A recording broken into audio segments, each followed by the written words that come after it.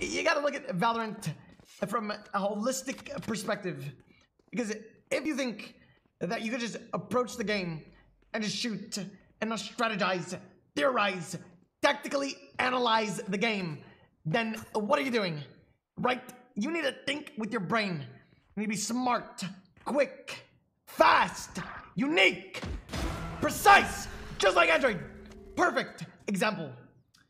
And that is how you did it. Simple. No fucking shot, bro. That's crazy. That's a really fucking good one, dude. That was a really fucking good one. Like, I'm not even kidding. That was a really fucking good one.